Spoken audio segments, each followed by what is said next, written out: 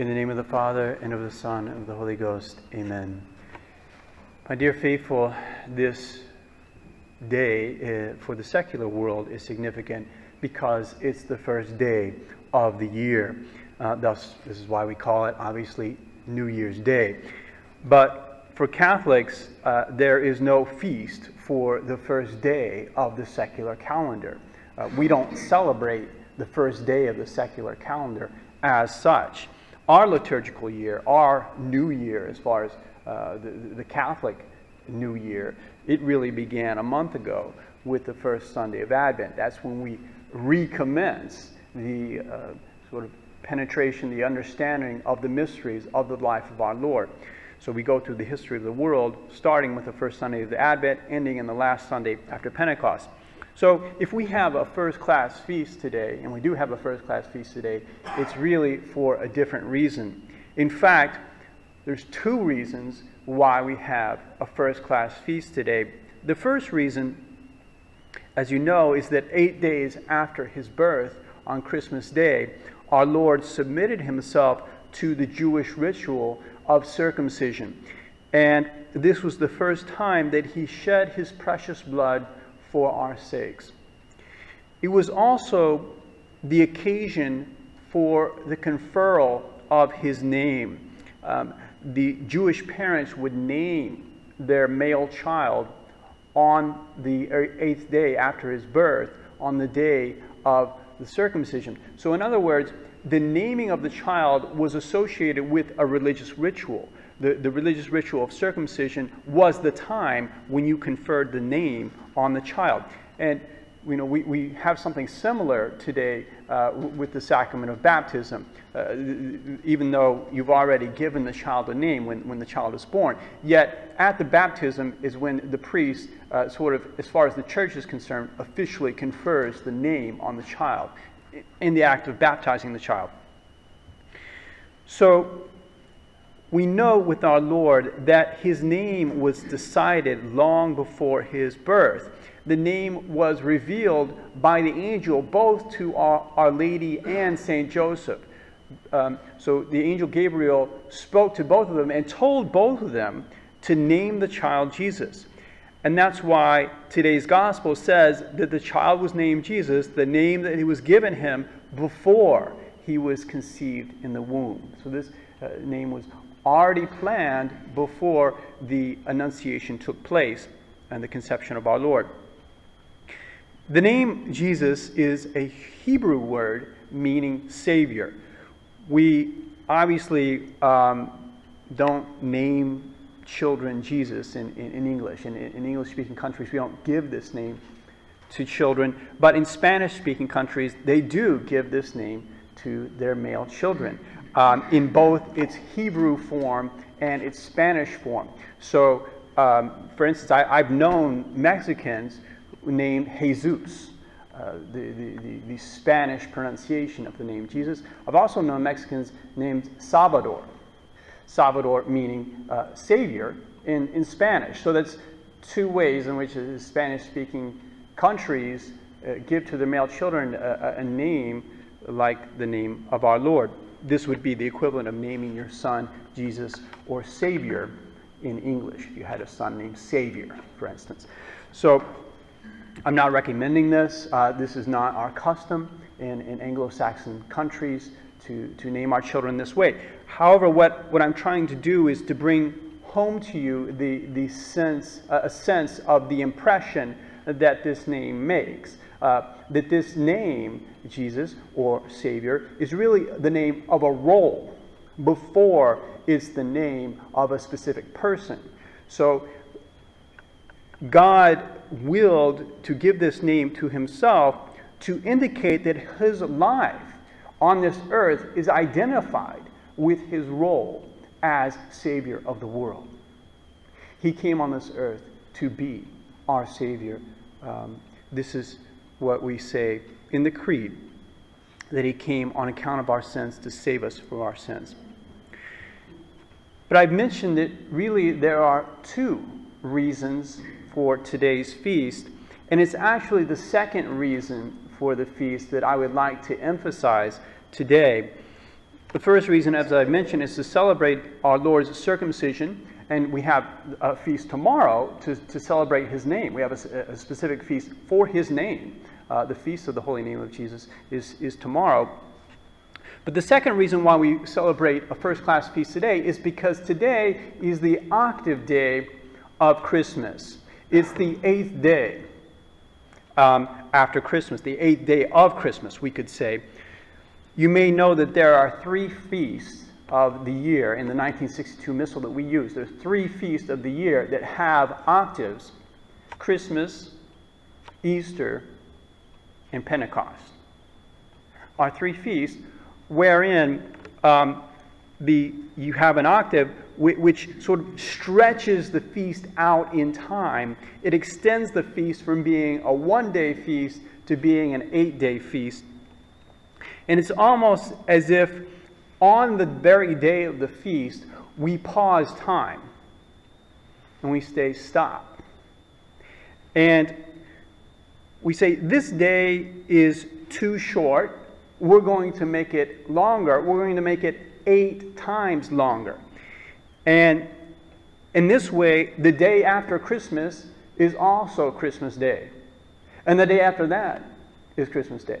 And the day after that is Christmas Day. Until you come to today, which is the 8th day, and today is also Christmas Day. And when we come today, it's like we look at our watch and we say, oh, Christmas Day is coming to an end. Let's try to end the day with great solemnity. Let's try to end the day with the same level of solemnity, the same first-class solemnity that we had at the beginning of the day. And so we, as it were, celebrate Christmas Day one last time with the same solemnity as we celebrated it on the 25th of December. Now, in Catholic countries of old, all of us would have had a very deep sense of the octave, of a very deep sense of this fact that Christmas was still continuing. So the society around us would be actively sustaining the Christmas joy in all of its intensity throughout that whole 8-day period. They would make sure that everybody knew that it was still Christmas. And this would have the effect of causing us to appreciate the mystery of Christmas at a deeper level than we could if we just celebrated it on one day. And that's really the purpose of the octave. The continuation of the celebration is meant to be a continuation of the mystery. The Church knows that it's absolutely impossible for you to grasp the richness of the mystery of Christmas in just one day. Obviously, it's not possible for you to grasp it throughout the duration of your entire lifetime. You will never exhaust the mystery of Christmas.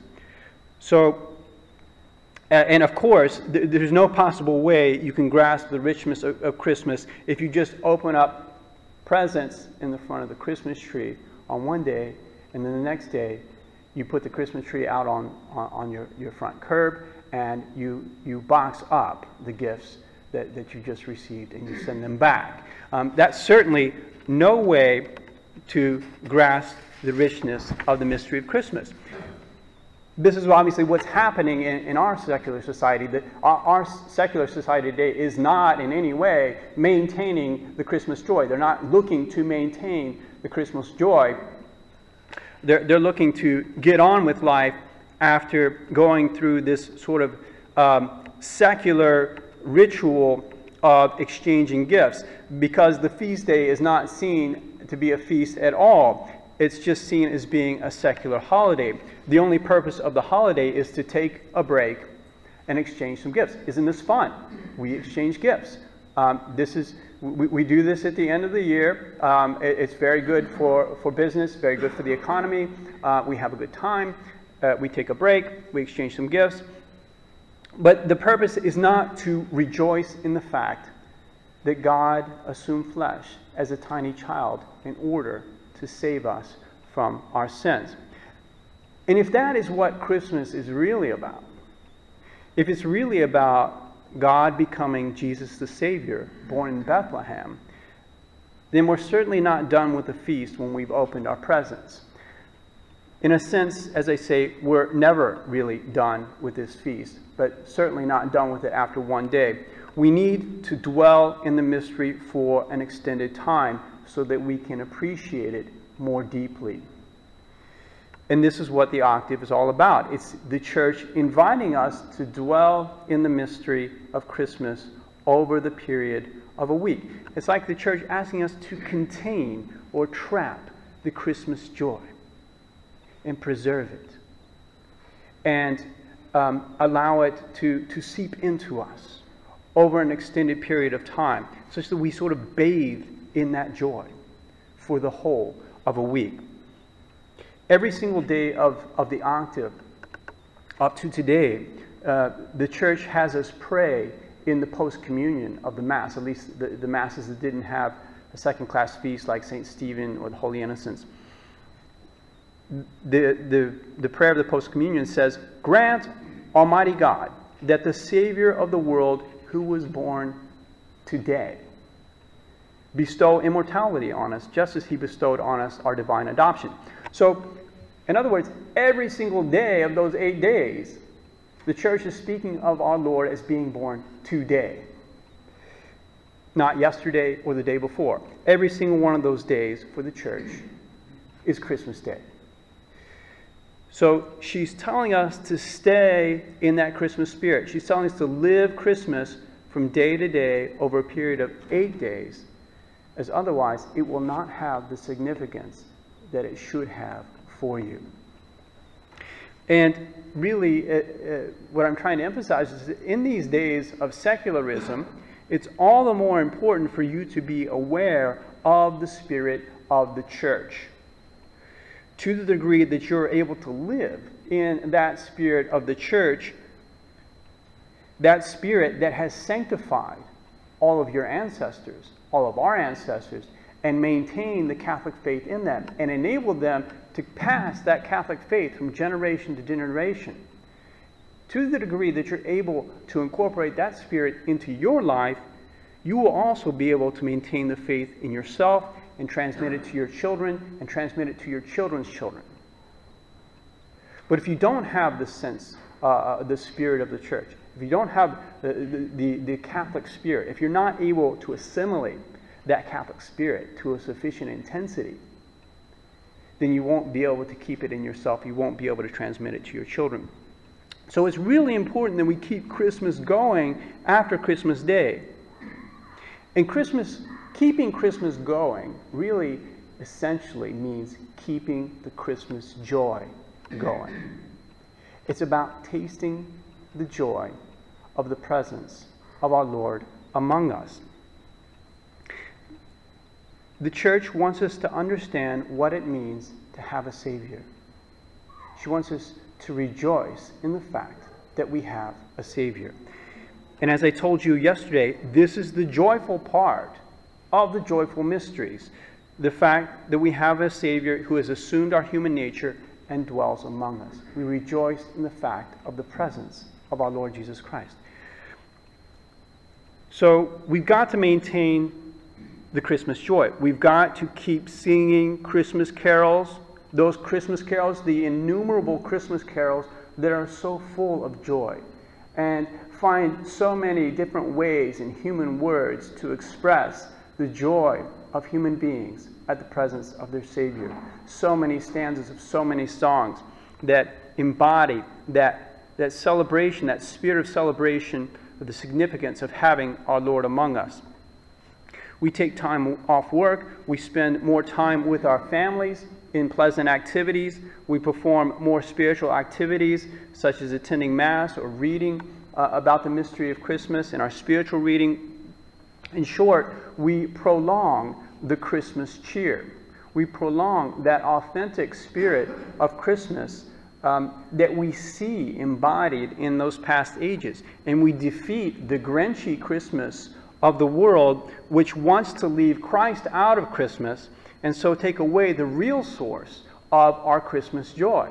That's why people don't really taste that Christmas joy, because there's no connection between Christmas and Christ anymore.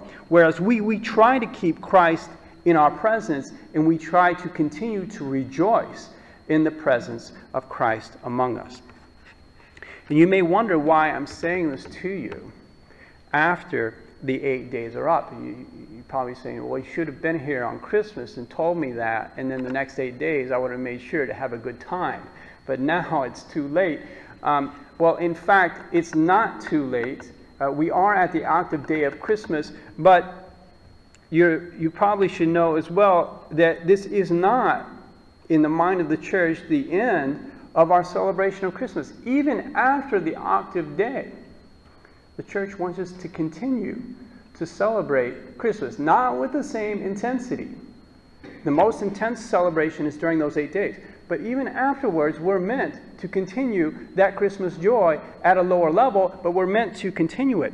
You probably know there's something called the 12th day of Christmas. And even there's something we may refer to as the 40th day of Christmas. For 40 days, we're meant to continue that Christmas joy, all the way up to the Feast of the Presentation of our Lord on the 2nd of February.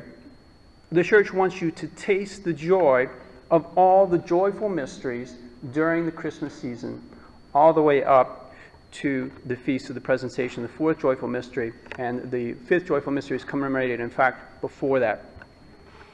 So, my dear faithful, if we rejoice today, if we as Catholics rejoice today, it's not really because it's the first day of the calendar year and we made it to another year, and so on and so forth. We really rejoice today because our Lord shed his first blood for us and was given the name Savior, and also because this is the end of Christmas Day. This is the conclusion of Christmas Day in the mind of the church, and we want to give a special solemnity to this day.